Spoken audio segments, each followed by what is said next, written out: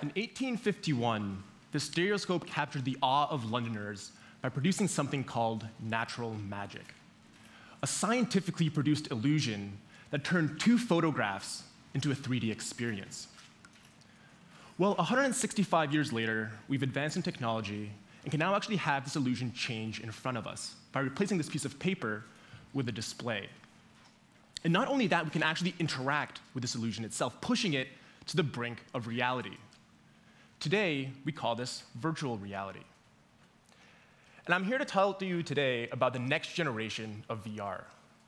One where by carefully engineering the virtual world, we can not only make the illusion more realistic, but in some cases, we can actually make it better and clearer than the real world itself. Now, this is important as VR applications extend past their current ones in education, in simulation, in medicine, where they start replacing the TVs and monitors in everyone's homes and workplaces. It's important that everyone sees a clear image like this one and not something like this. But to understand where this comes from, we have to understand our visual system. When we look around the real world, our eyes perform 2 actions. They verge and they accommodate.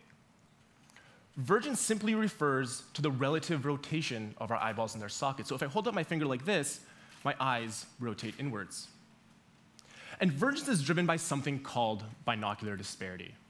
And we all experience this every day. It's just a relative shift between the images that our eyes perceive. So I actually want everyone to hold up their finger like this in front of them and look at it with one eye. And now switch between your eyes while you look at your finger. You should see that your finger appears to shift, but you're not actually moving your finger, right? And this is exactly binocular disparity at play. Your eyes view 2 different perspectives of the same world.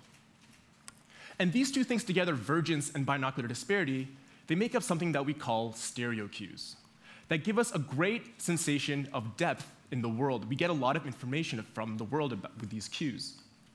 We can tell how far the car in front of us is, the tree when we're skiing, or the ball being kicked at our head.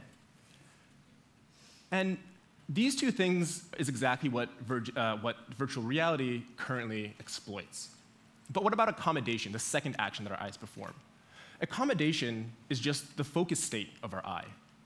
When I look at my finger, light bounces off of it, passes through my lenses, and falls onto my retina, the sensor of our visual system. Well, these lenses in our eyes, they bend so that this image that's formed on my retina is clear. This is how we see the world clearly. Now, again, one more time, I want everyone to hold up their finger in front of them like this and look at it. Hopefully, you can see your finger clearly. But you'll notice that everything behind it is blurred out, right?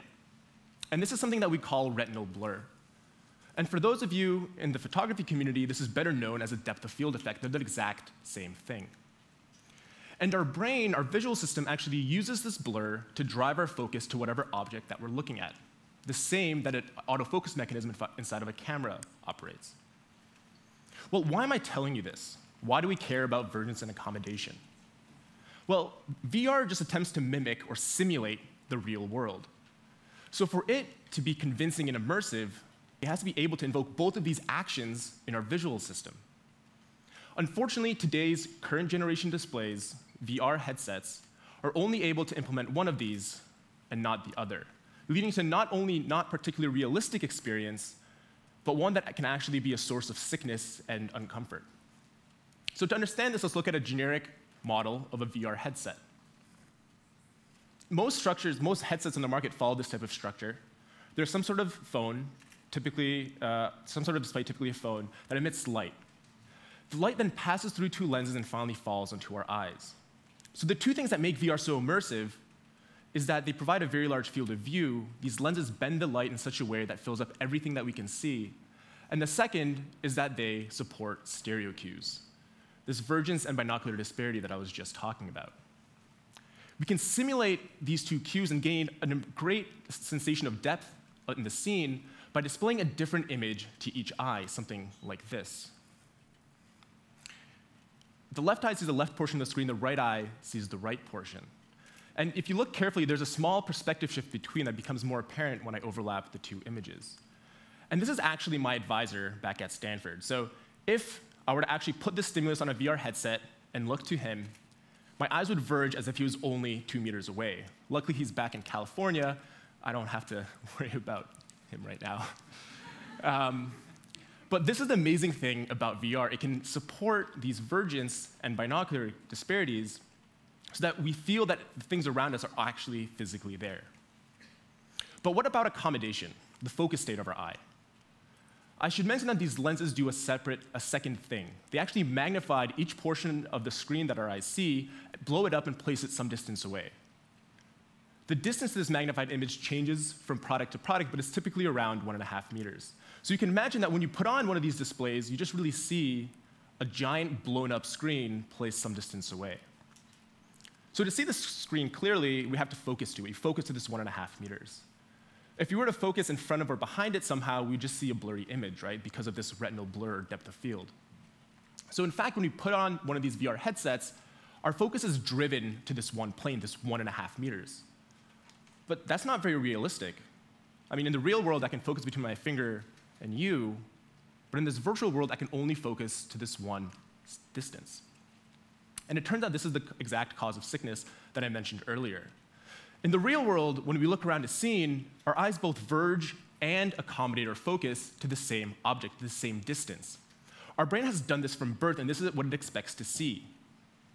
But in these VR headsets, we can verge anywhere, but we can only focus to one plane. And it turns out our brain gets confused. It's never done this before. And we've evolved in such a way where when our brain gets confused, it thinks it's poisoned. We develop nausea, we get eye strain, we just become fatigued in general. And if you look up the terms VR hangover, VR sickness, this is one of the serious contributors to those symptoms. And it's gone to the point where people are taking drugs to fix something that they inflicted on themselves by putting on one of these VR headsets, which is completely beyond me. So my colleagues and I at Stanford have developed a new display technology where we're able to relink the vergence and accommodative systems in a rather simple and effective way. And we call it adaptive focus. So here's a Samsung Gear VR that we hacked into to develop this idea. We added eye trackers to the system and equipped it with a motor that is able to move the phone screen back and forth. Well, small changes in the distance between this phone screen and the lens actually results in very large distances in the magnified image. And remember, our focus is fixed to the distance of this magnified image. So as we change the position of it, we actually allow a user to refocus in a scene. So by combining this idea with the eye tracker knowing the position of the eye, we can actually update the position of the magnified image so that it aligns with the position of whatever object a user is looking at in the scene. A person can now verge and focus to the exact same distance, just like they do in the real world. And this is more realistic and more comfortable than the current state of the art, where you can only verge, well, you can verge anywhere, but you can only focus to the one plane. So the industry is rapidly trying to move towards these new, more realistic displays that allow users to refocus. But just moving towards that blindly, I'll argue, is not the correct solution. The real world isn't that great for everyone, especially people over the age of 45. Now, as we grow with age, these lenses in our eyes that allow us to refocus, well, they stiffen, reducing the range over which we can see clearly. Now, a child might be able to focus between 10 centimeters and infinity. Someone over the age of 45 might only be able to focus between 1 and 2 meters. And this condition is called presbyopia, and is typically treated with bifocal lenses that you can see here, or progressive lenses, or something called monovision. So the unfortunate thing about presbyopia, and the reason why every single one of you should care, is that at some point in your life, everyone gets affected by presbyopia. By the age of 45, people start developing symptoms, and by the age of 55, everyone has it. Everyone has full onset presbyopia. So now that hopefully you're interested, let's see what a presbyope might see in the real world. We know that a presbyope can only see within a short range. They can see clearly within the short range. So they can see the square well, but if they look to the circle or the star, they try to focus there, but their lenses just aren't flexible enough. So they can't see the object clearly. And if we just recreate the real world blindly, we just reintroduce the exact same problem. They can see the square clearly, but they can't see the circle or the star. But what if I like stars? I want to see the blue star. So let's see how bad this blur really is. You can see that as this target moves very close to the user, it gets pretty significantly blurred out. If it moves outside of this focus range of the presbyope. And this is a pretty large target, so you can still make it out. But if I were to put small text there, like a book, in front of you, you wouldn't be able to see anything clearly. It turns out that if we only correct for the prescription of the presbyope and fix the virtual image or the magnified image within their clear focus range, they can see the whole scene clearly, regardless of the depth of the object they're looking at. And yes, technically, this is a non-realistic way of showing the world, right? This is what we were trying to get away from. It turns out that people that are presbyopic, they kind of experience this conflict between their vergence and accommodation on a day-to-day basis. And they aren't affected by the symptoms as much. So giving them a non-realistic stimulus like this one is actually better than the real world. They don't get sick, and they can see objects at any depth clearly. And we can take this idea of engineering the virtual world and apply it to near and far-sighted people as well. We can dial in their prescriptions and virtually or optically place the whole virtual image, either bring it in or bring it out, so that they can see everything without the need of glasses, without the need of contacts or surgery. And this idea of engineering the virtual world is what I want to emphasize and conclude with. By engineering the virtual world, we can correct for whatever problems people have in the real one, if they need it. Of course, if someone is young and has 20/20 vision, just make the virtual world as close to the real one as possible. The real world turns out to be pretty good for them. But if someone is presbyopic, don't recreate it perfectly. Do it in a way where they can see the best possible image. And if someone is near or farsighted, dial in their prescription so they can wear these displays, these systems, without the need of their prescription. And the amazing thing is this extends past just the visual system. VR systems are multimodal, and to be totally immersive, we have to simulate the sense of touch, smell, sound, movement, and gravity.